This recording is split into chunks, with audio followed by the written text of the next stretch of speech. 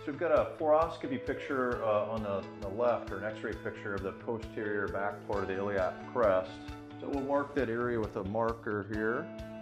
And we're going to provide judicial anesthesia to the area with lidocaine and numb up the skin and tissues behind the iliac crest. So there will be a little poke on your back here, okay? And a little pinch. This can ache a little bit. Doing really well. How you doing? Good. And we're going to numb it just a little bit deeper here. A little spinal needle. Picture there. Good.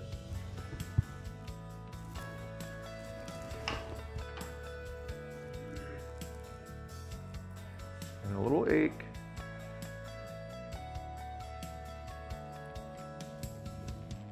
You can feel just a little poke here. Make a little nick incision.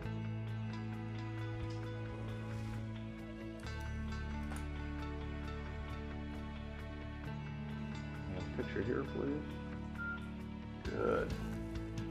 I feel a little ache here. We gently advance this down underneath onto the iliac crest.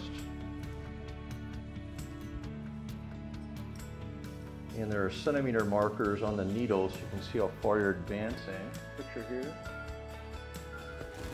Good. What we'll do is we'll tap this in just a little bit to establish purchase. Picture here. Picture here. Good. A little tap, a little ache. And that will establish purchase there. And one more picture. Good.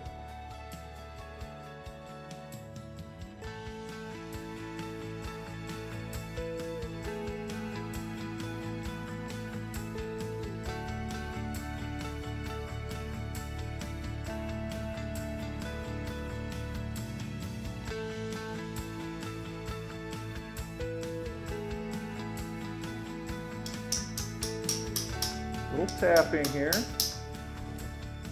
there. You can see a nice coaxial technique coming into the iliac crest. Picture there, please.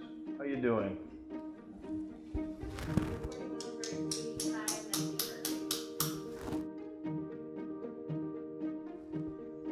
A little pressure. It can ache just a little bit. How are you doing? Get quick pressure here.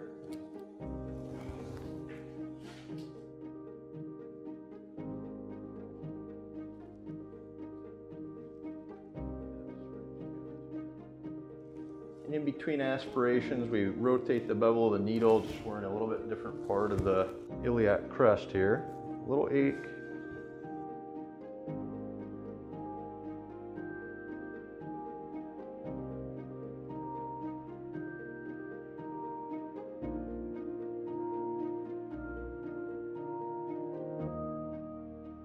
So once we draw out a period of the iliac crest, we advance it just a little bit further to get into a different channel. Good. A little ache.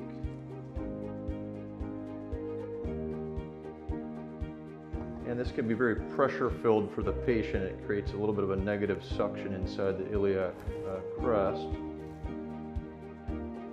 So we have our 60 cc's of marrow. We're going to reinsert the cannula. And a little pressure. And then we'll end up covering this incision with a Band-Aid.